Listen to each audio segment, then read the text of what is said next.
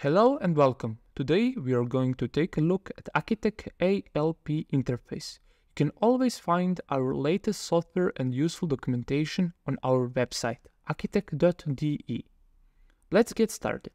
The first step is creating a project tailored to the device model you're working with. Simply select your device model and click OK button. As you work on your project, you will have a range of tools at your disposal. Up top, you will find a quick access panel and a program management menu. Each button's purpose can be found in the software documentation, and we will dive into their functionalities in upcoming videos.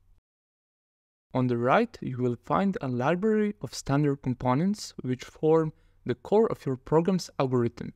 You have the flexibility to adjust the section size for a better view. Right below, you will find the properties panel for the selected object. This is where you can fine-tune the key parameters. In the center of the screen, you will see the canvas for your program. Along the edges, you will find inputs and outputs specific to your chosen device. You can adjust the canvas scale to suit your needs. To the left of the canvas, you will find a panel displaying all available project variables. Adding them to the canvas is a breeze.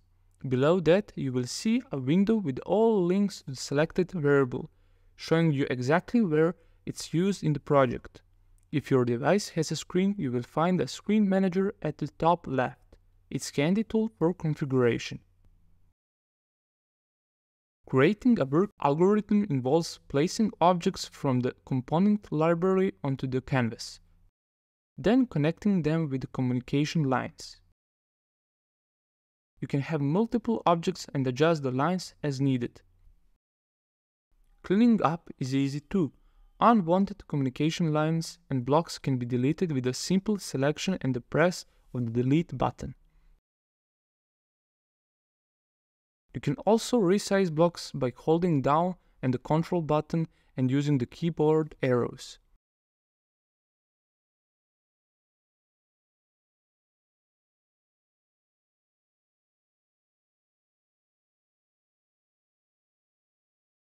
Also, if you need to, you can reposition the device inputs and outputs.